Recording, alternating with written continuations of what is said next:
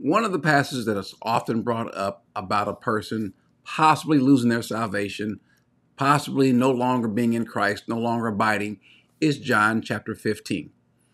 Now, that was one of the passages that gave me trouble when I used to believe that a person could lose their salvation, could walk away, could forfeit their salvation. That was one of the passages that I turned to. But when I read the passage, is that really what it's saying? So let's go to John 15 and let's see. Now, he starts off saying, I am the true vine, and my Father is the vine dresser. Every branch in me that does not bear fruit, he takes away, and every branch that does not bear fruit, he prunes, that it may bear more fruit. Already you are clean because of the word that I've spoken to you. That's what he says. Already you are clean because of the word that I spoke in you. So he says, abide in me, and I in you, as the branch cannot bear fruit itself unless it abides. Now, it is clear that he's saying you have to abide in him. He's commanding, abide, remain in him. Okay? That part is not disputed. I don't dispute that part. Now, let's go on to where he says, if anyone, verse 6, does not abide in me, he is thrown away like a branch and withers. And the branches are gathered, thrown into the fire, and burned. If you abide in me, and my words abide in you, ask whatever you wish, and it will be done. By this my Father is glorified, that you bear much fruit, and so prove to be my disciples. Verse 10, if you keep my commandments, you will abide in my love, just as I have kept my Father's commandments and abide in his love. So it's clear that a person, in order to be saved, in order to actually have eternal life, that person has to abide. They have to remain. It's true that if you stop believing, it's true that if you stop abiding, it's true that if you don't bear good fruit, you will be cut off and thrown in the fire. You'll be gathered up and thrown in the fire. That's crystal clear. But wait a minute, Corey.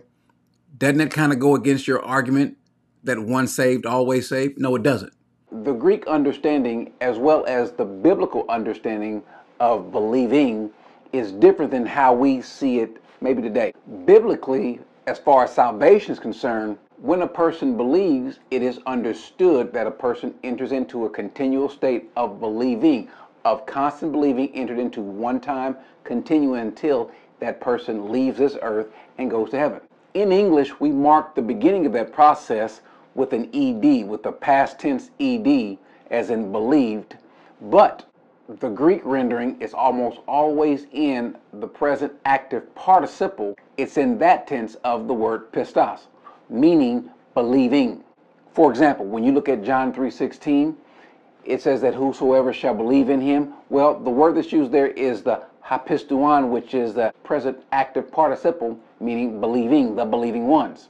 Same thing in John 6:47 when he says that the person who believes, he has currently, presently, eternal life. Well, the person who believes, the word that's used there is also the present active participle of pistuan. There is a fundamental misunderstanding of what it means to be a Christian. Christians do abide continually. Christians keep believing continually. Christians, true Christians, bear fruit. How do I get that from this passage? Well, if I ask you, if a person is going to continue to abide, continue to believe, continue to remain, continue to bear fruit, is that person ever going to lose their salvation? You would have to say no, if that person continually does that. Well, what does Jesus say the person is going to do? I'm going to address two issues here. When we look at the remainder of chapter 15, he says, you did not choose me, but I chose you and appointed you that you should go and bear fruit and that your fruit should abide or should remain. The question is going to be, is Jesus talking to his disciples, or is he speaking about all of believers in general? I believe that he's speaking about all of us in general. Though he's speaking directly to his disciples, there also is an application that can go towards us, and that he chose us. We're already told throughout the scriptures that all believers are chosen. Whether someone disagrees with that, that's another topic. But it's clear that we have been chosen. Anyone who rejects that rejects the clear reading of the scriptures. Now, you can look at this passage one of two ways. He's either talking only to the disciples and the disciples only. Well, if that's the case, then do not use John chapter 15 as an argument to say that a person can be cut off, since he goes on to say that he chose them to remain in him and to bear fruit. Now, I think, though, that the passage also applies to believers. I don't see any key that shows us that he goes from talking to all of us in general as a whole to now only speaking to the disciples. So let's look and see. Verse 12, this is my commandment, that you love one another as I have loved you. Greater love has no one than this, that someone lay down his life for his friends. You are my friends if you do what I command you to do.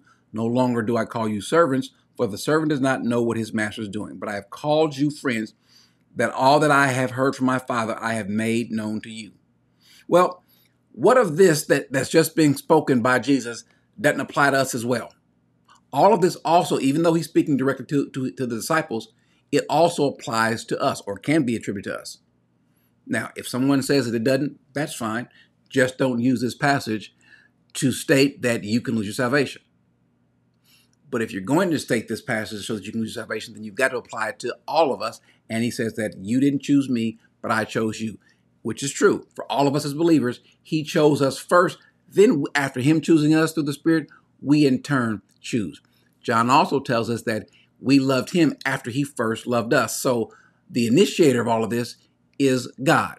We respond, and in responding so, he says that I have made it so, that I have chosen, I've pointed to you that you will abide, and you will bear fruit. Well, that's just what God said in Ezekiel 36 when he says that he will put his Spirit in our heart, and those people who have God's Spirit, they will walk in his statutes, and they'll never depart from them. So, keeping that in mind, it should be clear that this passage is not teaching that you can lose your salvation.